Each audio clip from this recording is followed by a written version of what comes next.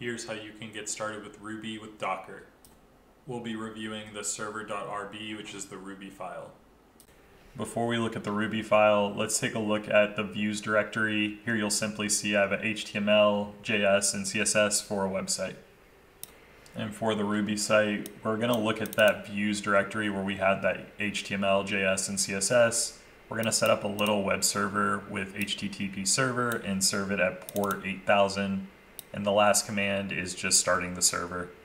I won't be going over the Docker side, but if you look into the Docker file, you'll see all I'm doing is grabbing the Ruby image.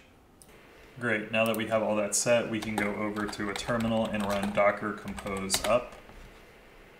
To check out the Ruby website, you can go over to my deployment in the description below to render.com, and here you can interact with my website.